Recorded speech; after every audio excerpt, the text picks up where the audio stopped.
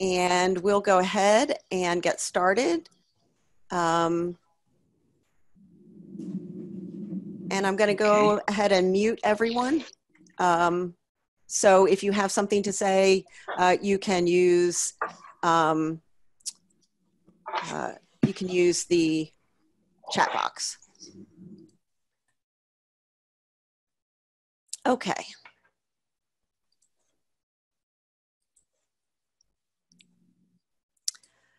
So welcome. I'm Susan Myers-Shirk. I'm a professor of history and director of general education at MTSU.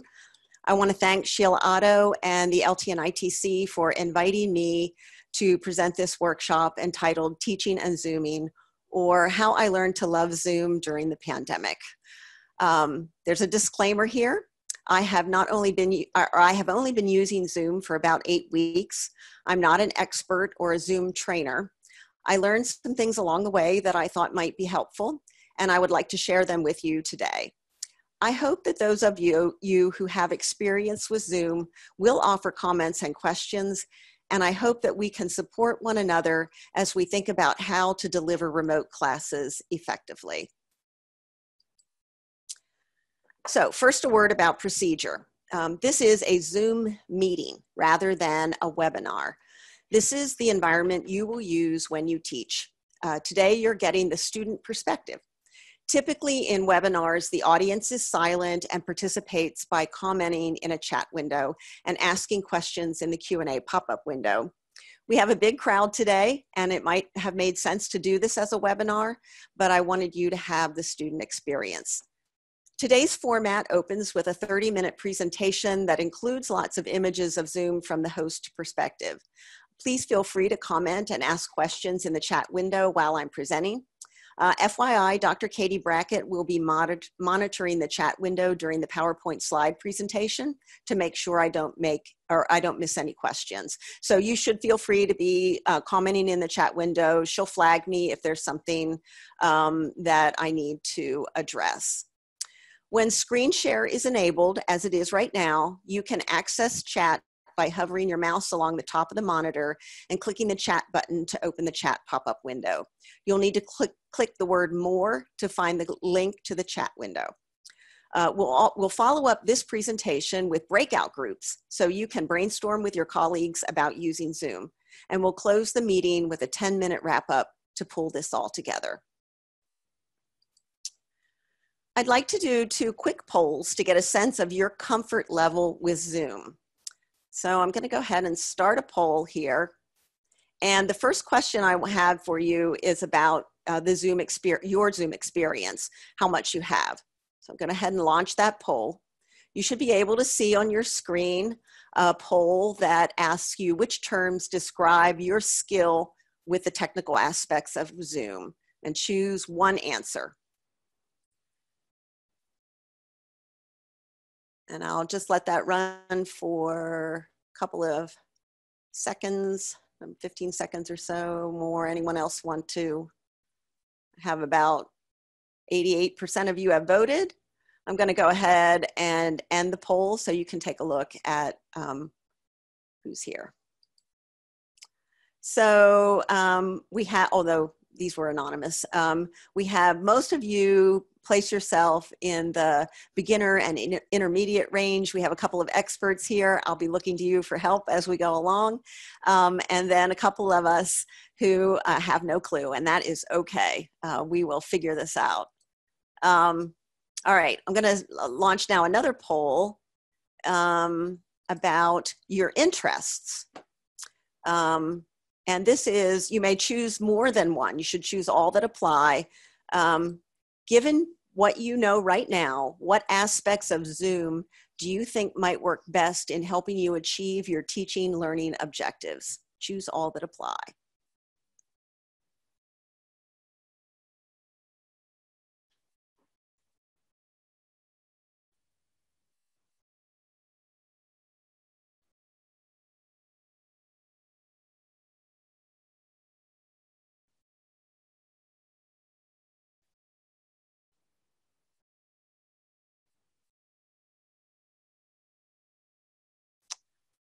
All right, another 5 seconds or so. And then I'm going to go ahead and end this poll and share out the results. I am going to be talking today specifically about breakout rooms, Zoom office appointments, and recorded sessions.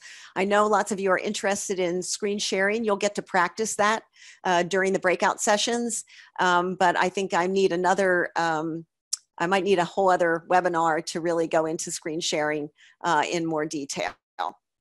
Okay, hey, that's Susan, helpful really to me. quick. Yes. We've got a good question. Dr. Martin wants to know if polls have to be planned ahead or if they can be done on the fly. That the answer is you can do either. There's a way to do them ahead of time, which I did for this, and then you can also create them on the fly. And again, that's we would probably need a whole other session to kind of go into the details of polling, which I'm glad to do, and I'm glad to talk at the end about polling if people want to learn more about that. Okay. So today I want to make the case that Zoom can be a good tool to foster student connection and engagement, and a good tool for providing access to content and community during the pandemic. But I also intend today's session to foster conversation among faculty about the usefulness of Zoom, or not, and to allow you to be intentional in its use. You may decide it is not the right tool for the task, and that is okay. What this session will not do is give you a detailed explanation of how to Zoom. It is not interactive in the sense that you get to host a meeting and practice Zooming. Rather, it is interactive in the sense that you will have the opportunity to interact with colleagues, to build connections and networks of mutual support among faculty. Okay. I just realized actually,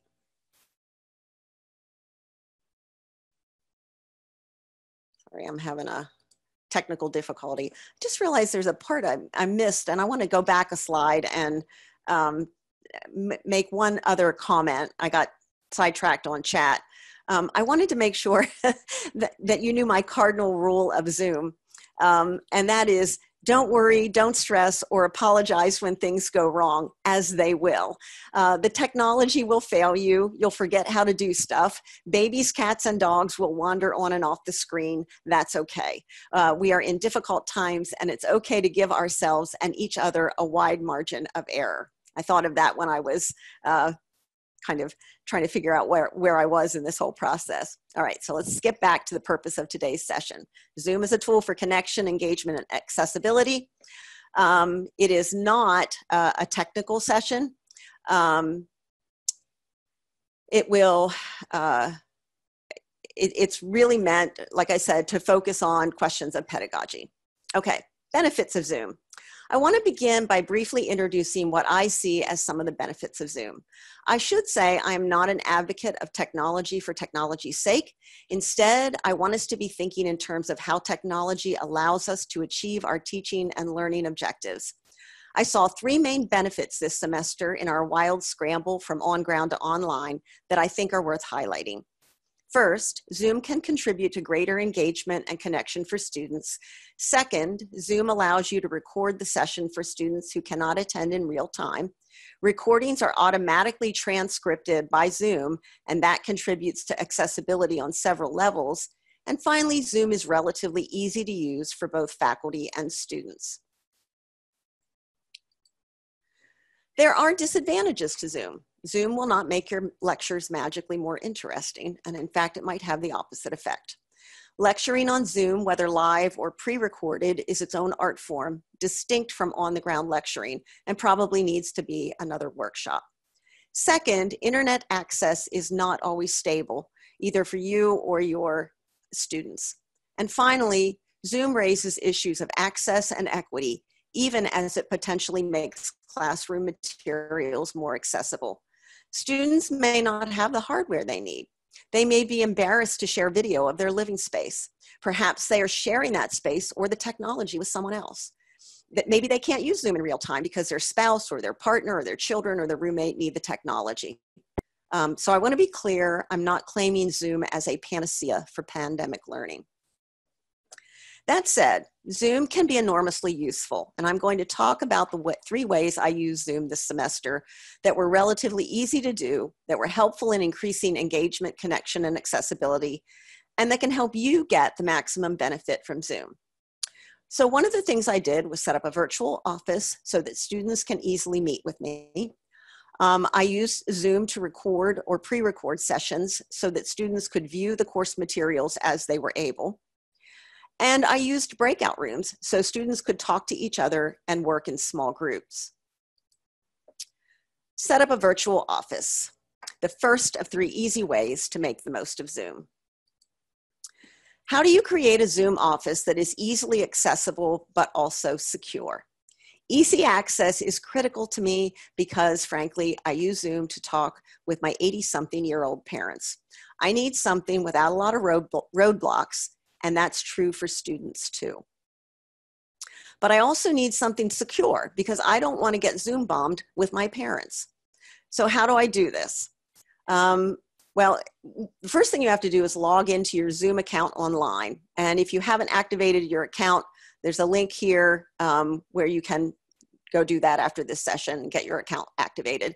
And in that account, you create a personal meeting room with a stable ID, and then you enable waiting room, the waiting room option, and you disable screen sharing. Although I said this workshop was not a how-to, we'll briefly look at what your account looks like when you go online.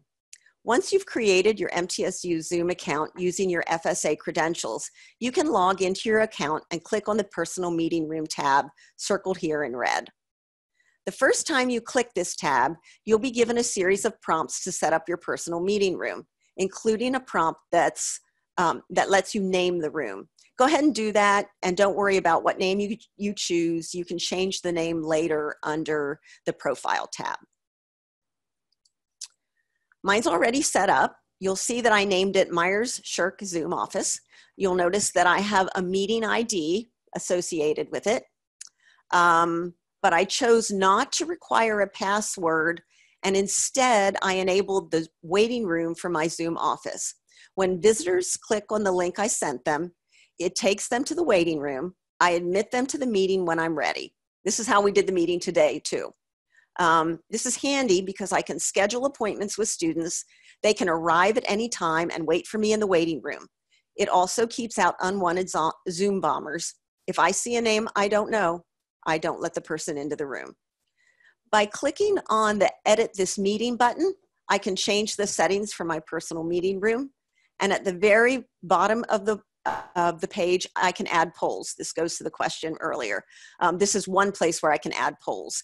These polls are always available in my personal meeting room, and I can use them or create new ones on the fly. The other option I recommend for security purposes is to disable screen sharing except for the host of the meeting. Zoom has now set this as the default option in response to some high-profile incidents. They have also beefed up their security settings in general. To set or check the screen sharing options, you go to the Settings tab in your account, in the left-hand column of your Zoom account, and from the Settings page, you can customize the settings for meetings, for recordings, and for your telephone access. I recommend thoroughly familiarizing yourself with the settings page because it allows you to use Zoom more effectively. You can decide all the kinds of things that you want to do. You enter them in the settings, and then that allows you to do them in the rooms when you open them. To disable screen sharing, scroll down through the settings for meetings until you find screen sharing and click Host Only. That way, if hackers do break into your meeting and you have not disabled screen sharing, they can hijack your screen and share whatever objectionable material they want. Enabling the waiting room and disabling screen sharing are 2 strategies that keep your room accessible and secure. Some features can be edited in real time during a session. If you click on the security button, which is only on the host screen, you'll see that you can enable screen sharing and waiting room from within the meeting. You can also lock the meeting. If once everyone's in, you can say, I don't want anyone else in, just hit lock. So let's return to the question of pedagogy and how to use a Zoom office. First, I recommend that you schedule appointments rather than offering drop-in office hours. I know lots of folks have done this, but if you have drop-in Zoom office hours, most students will not attend for the same reason that they will not attend on-ground drop-in office hours. Many of them are petrified at the thought of unstructured time with their professor. That awkward silence at the beginning of Zoom meetings is magnified 1,000 times in a Zoom one-on-one meeting between a student and a professor. That's why it's so important to use your Zoom office for structured meetings with a specific goal, such as advising students on program changes or reviewing drafts of papers or research plans. Finally, you want to activate the file function in the chat window so that you can share documents with each other. If you've graded a draft of a paper or a lab assignment, you can return it in real time during your virtual meeting. By the way, I've done that for this meeting, and I uploaded a copy of, or I will upload a copy of the handout you'll need later in the meeting, in the workshop, and you'll be able to download it from the chat window. So to do that, to activate the file transfer function, for your Zoom rooms, go back to your settings page, scroll through the meeting settings, and find the file transfer button. Make sure the button beside it is blue. Now, when you launch a meeting that you are hosting and open the chat window, you'll see a button in the bottom right-hand corner that allows you to upload files. That's what it looks like. All right, any quick questions about, specifically about offices and about Zoom offices? You want to go ahead and write those in the chat window, and Katie will field those for me. You may want to designate, I want to give you a quick tip. If you're teaching large classes, managing your presentation or discussion requires your full attention. And so you may want to designate a student or GTA to monitor the chat window and draw your attention to questions. All right, any questions?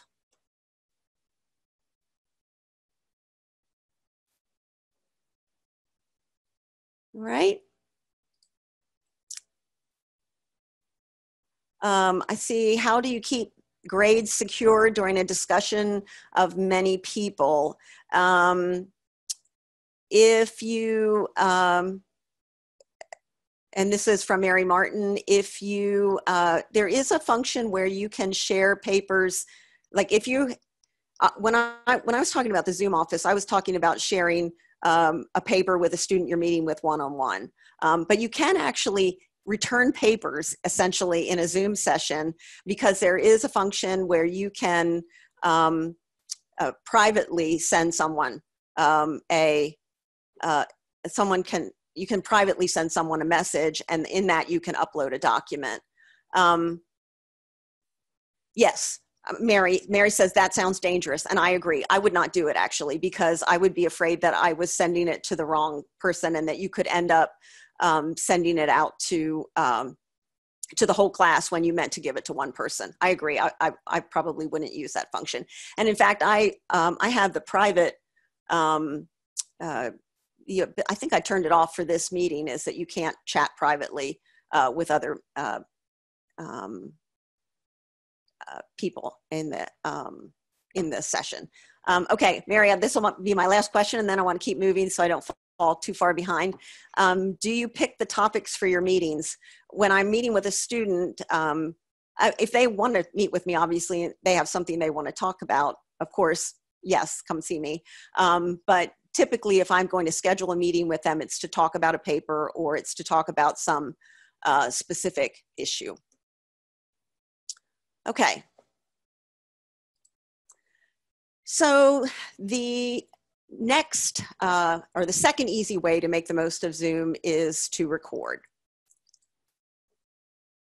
Let's talk first very briefly about how to record and how to access your recordings after you have saved them. Then I'll talk about the pedagogical value of recording as well as some of the pitfalls. It's easy to start a recording. From the host navigation bar, click on the record button. I recommend that you choose recording to the cloud to save space on your hard drive. To access your recordings, you go to your Zoom account. You click on recordings in the left-hand navigation bar. Make sure the recording you want to view falls within the dates that you've selected. Click on the session you wish to view, and you'll see that you have multiple options. You can download this file if you want it on your computer. You can copy a shareable link that you can put into D2L so students can access the video, and you can view the material in 3 formats. There are 2 settings on this page that I can use to control who has access to my videos, and I want to look at those. The first is sharing, and the second is registration settings. Sorry. Okay, this pop-up appears when you click on the share button. If you share a link with your students, you need a good combination of security and accessibility. This semester, because I was on a steep learning curve, I didn't mess with authenticated users or password. I was afraid students would be blocked from access. Instead, I allowed the recording to remain public, but I made it available on demand with registration, and then I disabled downloading. So you see here, the blue button means that it's on demand viewing, and then the gray button means that they cannot download this video. When I set this video to view on demand, this button for registration settings then appears and allows you to adjust your registration settings to your preference. When you click on the registration settings button, this is the pop-up window that appears. If you click manually approve, you will have to approve every request to view the video. Clicking manually approve allows you to track whether and when students are accessing the videos, although it does create another layer of work for you. This semester, I allowed automatic approval, partly because it took me a while to figure this out,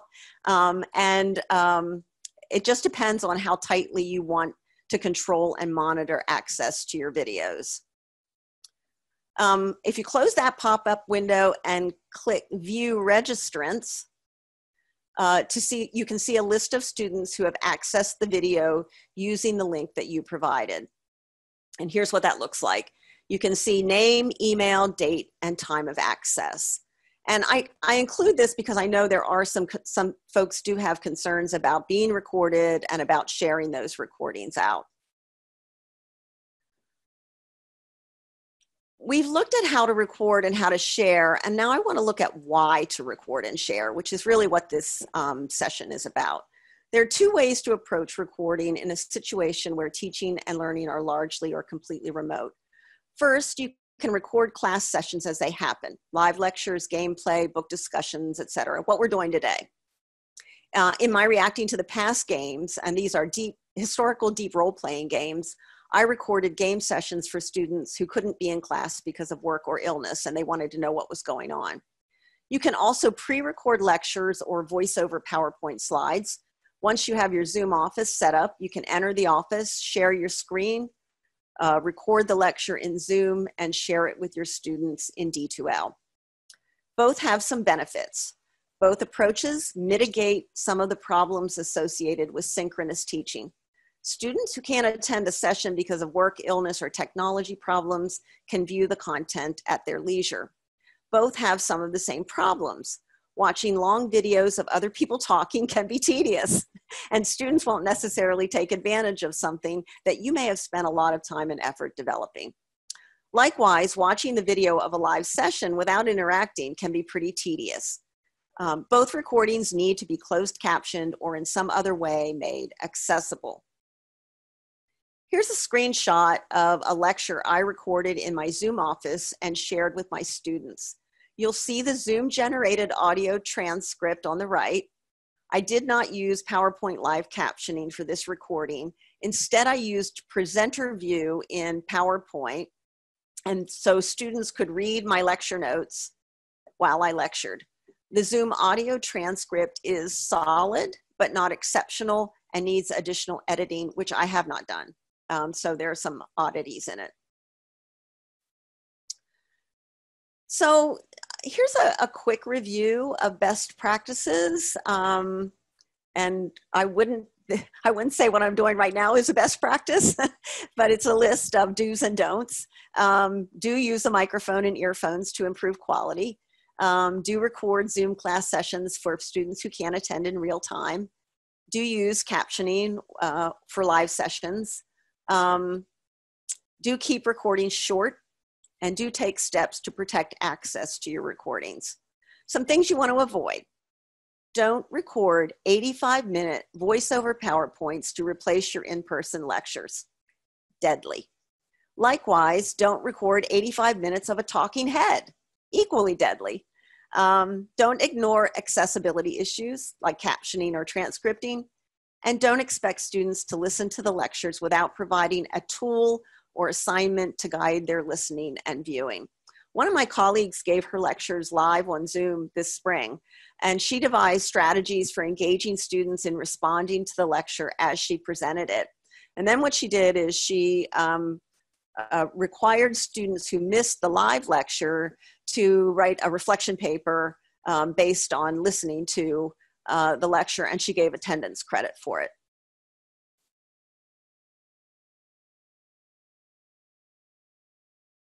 All right, so that was a kind of buzzing through that. I'm trying to get us to the breakout sessions because I want you to have a chance to talk to your peers, your colleagues. Let's see, any questions? We do have some. Okay. One is, what is the benefit of using Zoom recorded lectures versus Panopto? So I am not familiar with Panopto. I wonder if there's anyone, I know there are a bunch of folks here from FTSE and LT&ITC. Is there someone out there who can unmute themselves and answer that question? Because I cannot. Carlos Coronel, Jones College of Business. Thanks, Carlos. I can provide some context to the question. Zoom is a video conference solution. There are several things that Zoom does really well. Panopto is a video management system that is integrated with D2L. So some of the things that you won't have, for example, if you put it in Zoom, is there's no search capability. So you cannot do a search within the video for anything that appears in the screen. You cannot do a search within the video for a PowerPoint slide, or even for a word or words, key terms that the faculty said during the presentation. All that is searchable. You cannot generate stats of users. You cannot see which students watch which videos, when, wow, how long, and stuff like that. So there's a lot of other features that Panopto add that Zoom doesn't do. And Zoom does very good video conferences. Even in the recording sessions, once Panopto is integrated in MTSU, the Zoom sessions, whatever Zoom recording session that you record to the cloud, will be automatically uploaded to your personal folder in Panopto. So you can add searching capabilities, you can add discussions in the site, etc. Yeah, this is different, but they're complementary. Right. I think that's a good point, that they're complementary, that Zoom does some things as far as video conferencing that Panopto can't, but Panopto has this more robust editing and search feature. And like you said, I think it's integrated into D2L, so that's useful. Thank you. Okay. So let's look at the last piece of this that I have to talk about today, and that's the last of the 3 ways to make the best use of Zoom. And I would argue that that's breakout rooms. So what I'm going to do is I'm going to play a video that's actually made by Zoom that gives a nice succinct summary of the basic elements of breakout rooms, and then we can go straight to a discussion of the pedagogical uses of Zoom, which is of breakout rooms, which is what interests me. So let me play this. Hey everyone, Farah from Zoom here. On this brief video, we're going to show you how you can leverage our breakout room feature to take a large meeting or virtual classroom and split it up into smaller groups or sessions. You'll see that I have already enabled the breakout room feature, which you can find in your settings along the bottom. And that breakout room button will actually be right here. This is a button that only your hosts or co-hosts will be able to see. And right now we don't have a co-host in the session. If I manage my participants, I can hover over Catherine, for example, to make her a co-host. So she'll see this button now as well. When we're ready to split the group into smaller sessions, I can easily click this button to get a pop-up window asking me how many rooms I'd like to assign out and how many participants per room. For this example, it's recommending, since there are 6 people, we can split it up into 2 rooms. I can do this automatically or manually. So if we click on the automatic button, it'll generate those breakout rooms for us. Certainly if there's anyone I want to swap out, maybe I want to move Michael to the other room, I can exchange him for a different participant. Once I'm ready to open all rooms, I'll click this open all rooms button, and our participants will be able to join the sessions that we've created for them. So we'll slowly see those people join. One thing that's really important to note is that as a host or a co-host, you can actually hop between the different rooms to talk to the participants. You can see here I have the join button. Now everybody's left to go to the rooms. I can broadcast a message to everybody and say, wrapping up in 1 minute. And this will broadcast the message. And then I can close the rooms, which gives them a 1-minute timer to rejoin our session.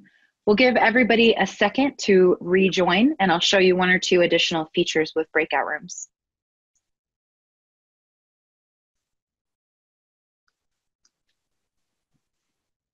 There we go. We can kind of see everybody kind of popping back in. Now everybody's rejoined the main session.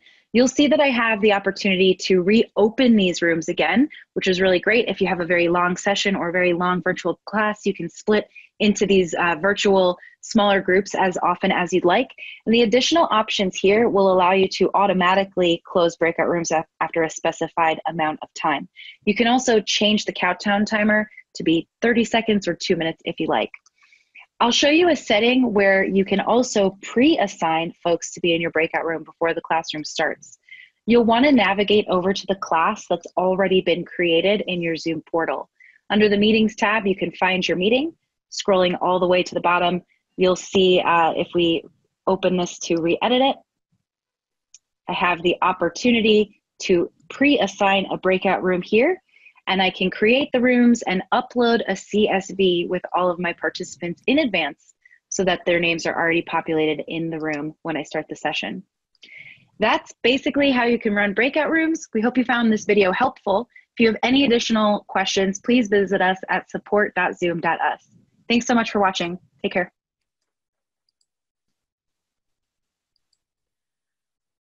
Let me make a quick note about something mentioned in passing in the film. Once the rooms are open, you as a host can join any of the breakout meetings, and breakout room participants can invite you to join them. Once you're in a breakout session, you can broadcast a message to all of the other breakout rooms from whichever room you're in. In this case, I had joined breakout room number 2, and then from there, I broadcast out to all the rest of the rooms 5 more minutes. You'll have a chance to see this from the student perspective when we do breakouts in just a few minutes. I'm a little bit behind. So let me quick get to why use breakout rooms. I would argue that they build community, that they engage student interest, and that they mirror the in-person environment, and that this is a benefit. And I want to look at some examples of that. First, breakout rooms are ideal for traditional small group work. For instance, one of my colleagues assigned a historical term to each breakout room, had them collaborate on a definition, and then come back to the main room to present the results. She also required them to watch 1 of 4 documentary films, and then students were assigned to breakout groups to discuss the movie they watched, and then they wrote a group review, came back to the main room to present their reviews. Second, breakout groups allow time for private conversation among students. I play Reacting to the Past games, which are, as I said, are historical deep role-playing games. And most of those games require a certain amount of scheming and plotting, either one-on-one or with their factions. Or the games require students to give speeches, and they can do that in breakout groups or in the main room. Third, breakout rooms are handy if you require peer-to-peer consulting. One of my colleagues allows class time in her on-ground class for students to share and edit each other's papers. Breakout rooms allow you to reproduce that classroom environment, and students can share files and their screens in breakout groups. And finally, breakout groups are ideal for project and problem-solving teams. Again, students can share screens and files, which makes collaborating a little easier. Couple of quick tips. You do want to provide guidance for breakouts and make sure that the assignments are meaningful and relevant. But don't worry if students waste time. In some cases, and I have waste in quotes, in some cases, this is their only opportunity to see each other.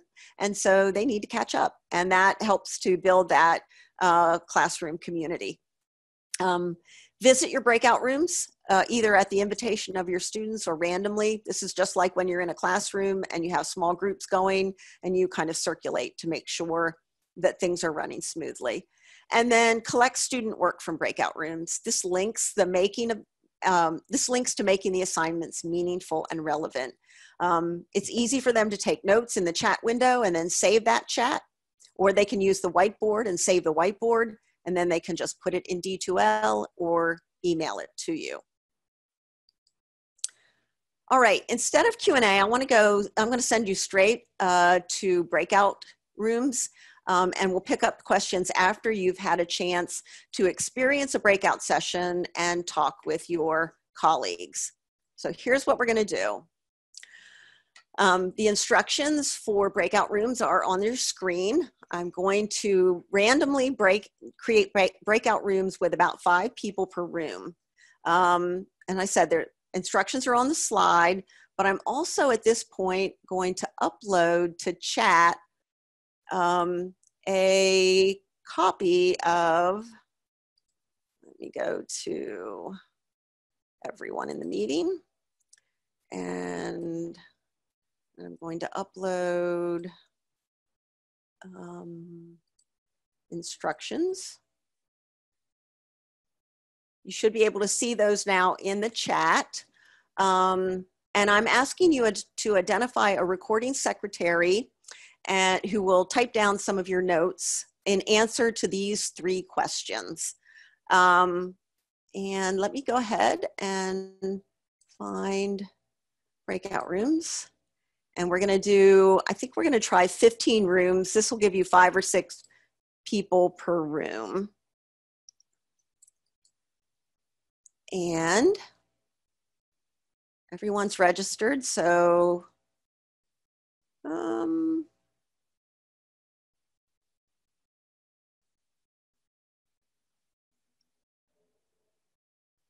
all right, we're going to try that.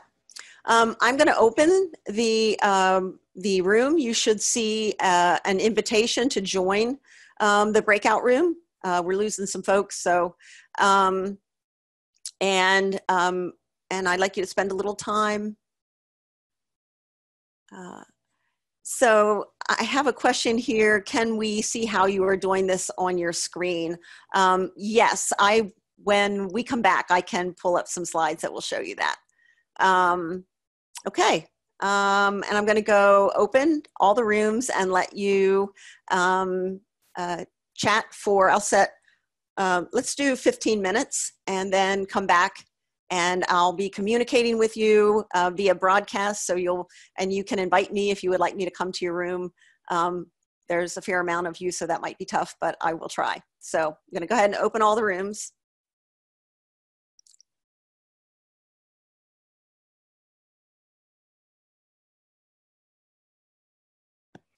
Hey, Susan. We had a question about how to invite the host to join your breakout room. You're muted. I can unmute you. I got it. There's a button in your breakout room that lets you do that. I visited 2 rooms. I don't have a screenshot of that though to share. Let me go ahead and close all the breakout rooms and bring everybody back. And because are we in the main room right now? Yes. Okay. Let me close them and get everyone back here because we're over time at this point. All right, and then I need to get back to my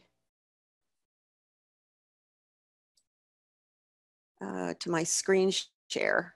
What are you all seeing right now? Are you seeing my screen? Okay, good. You're seeing the PowerPoint.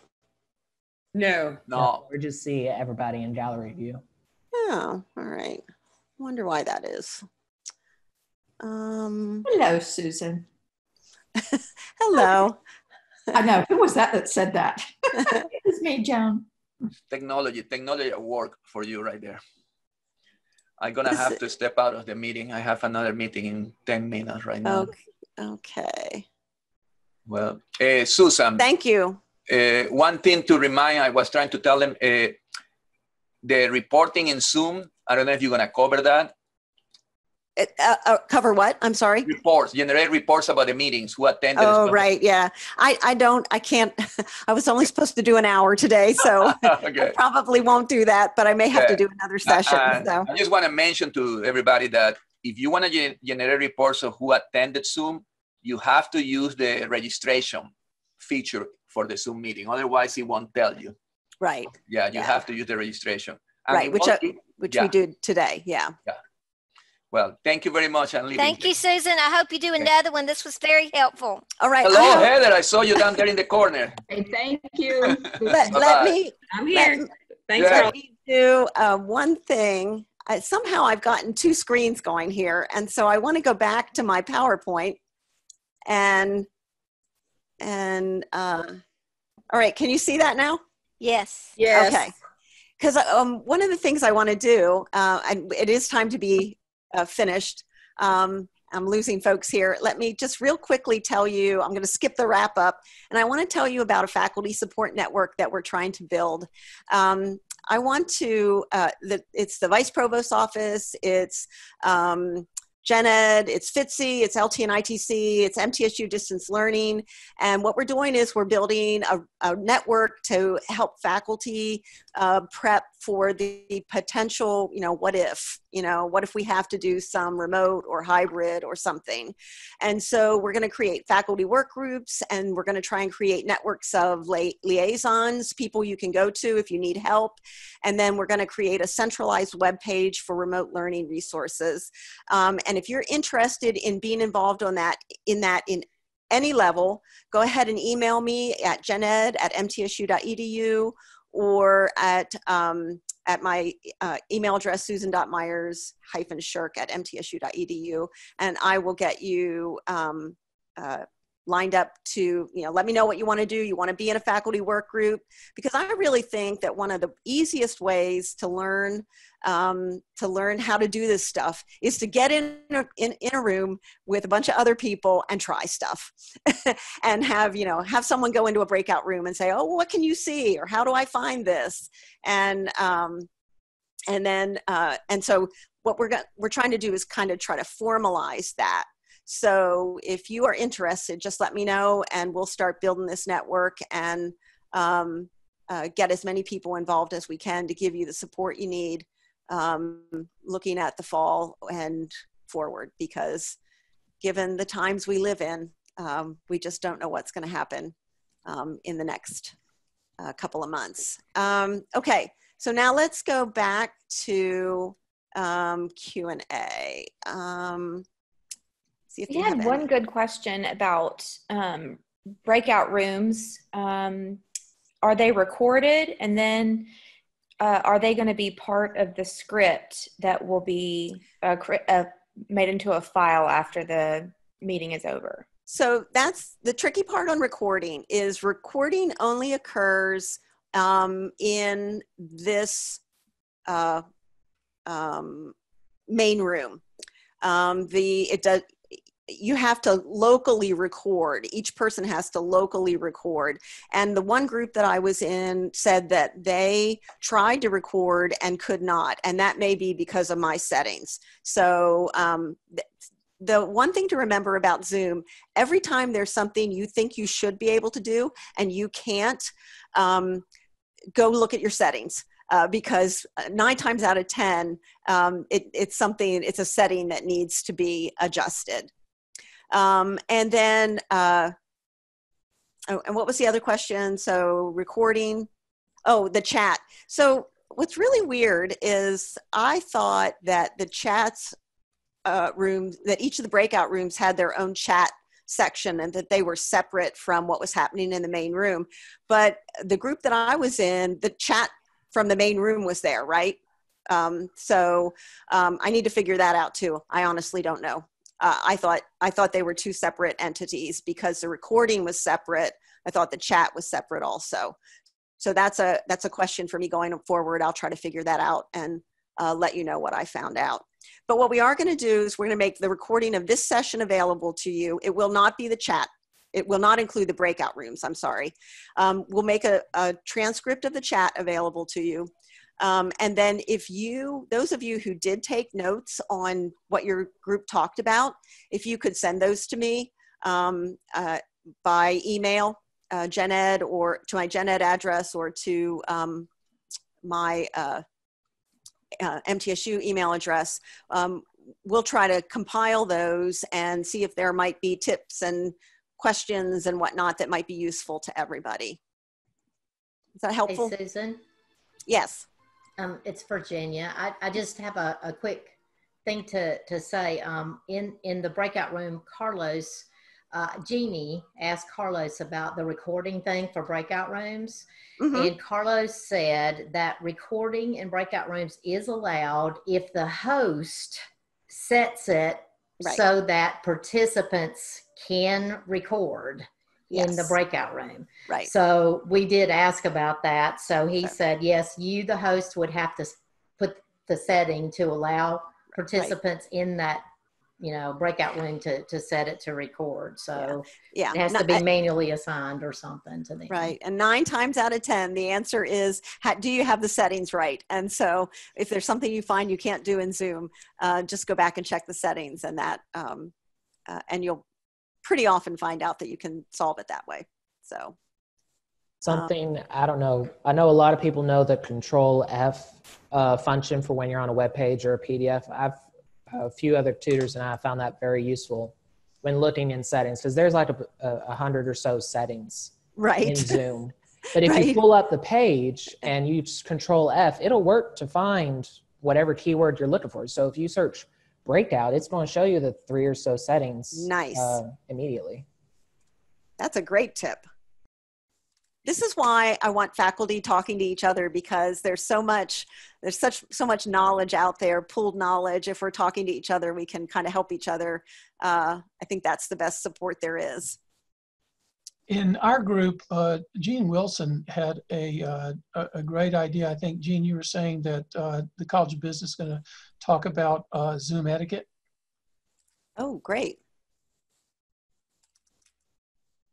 Well, I mentioned that we have a professional development program, and that's one of the things we're talking about in the fall, because I'm sure that many of you that use Zoom this last semester, you probably saw that there were lots of things that we wouldn't want happening in our classrooms. So, new things to add to the syllabus now. Right. Although I stand by my, I tell my students, if the dog, the cat, the kid shows up, no worries. I mean, that's just, that's the world we're living in right now. And so, absolutely. It's the driving down the road, or people in the bed behind you, or grooming, those kind of things. Right. I don't want to see that. Right. Well, yes, that's a truth. It's funny because I submitted a proposal to MT Engage on that very topic about, don't do this, like, the sorts of things that you guys are talking about, because I had a student who wore her pajamas, and may I say they were very skimpy. And I felt very uncomfortable in just watching her, and I'm thinking, oh, how do I say this without saying this, The other piece of this, though, is that I do also support faculty or students who say they don't want to share their video. And the reason for that is, and that this is an equity issue. Some of them, like I said at the beginning, are in a situation where sharing their picture, their video is an issue because maybe they're in a situation where the whole family's in one room and they can't Zoom in private. I had a student this semester who, when he attended all the sessions, but he did so without video and audio, and he used the chat box to communicate. His mother was working behind him in the same room, and she was dealing with talking on the phone with people about sensitive information, and he didn't want that broadcast over the Zoom session. And yes, definitely. I don't want to keep you any longer. We've gone a bit over time. I really appreciate everyone's attendance and participation. And I'm here if you have questions. I'm glad to take up these conversations. We may be talking about doing another session where we can take a deep dive into things like polling and screen sharing and those kinds of things. Again, from the perspective of pedagogy. Anything else? No, thank you. Thank you very much. Thank you all. Thank you so much. Thank you. Thanks. Are we going to get the PowerPoint that you shared? Yes. Okay. Yeah, I can make that available too. Thank you so much. That would really help. Yes. How will it be available? Just out of curiosity, by email or? I hadn't thought that far. I can. I'd be happy to email it, Susan, if you want. Okay. Yeah. Yep. Thank you. We'll send it out by email. All right. Okay. Thank you. Thank you, Susan. Thank you so much. Thanks, Okay, Susan. thank you so much. Thanks. Thank you, Susan.